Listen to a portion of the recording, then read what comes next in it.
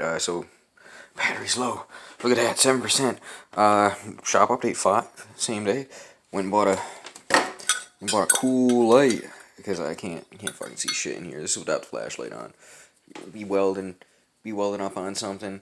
You're standing over and you ain't got no light, and your little that ain't plugged in, but little reptile light ain't trying to stay on because it's a piece of shit too. And it's a pain in the...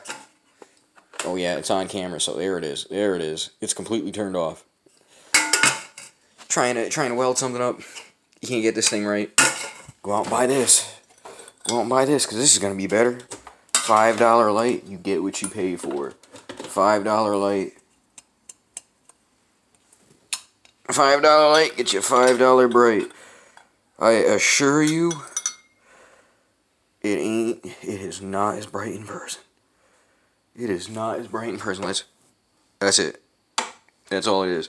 So what we're gonna do today, and by we I mean me, is we're gonna cut some stuff up. We're gonna cut these wires.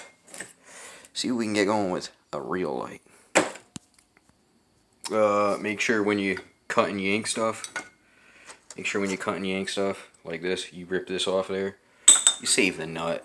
You save the nut to hold that on there, because that might come in handy in about 45 seconds. Alright.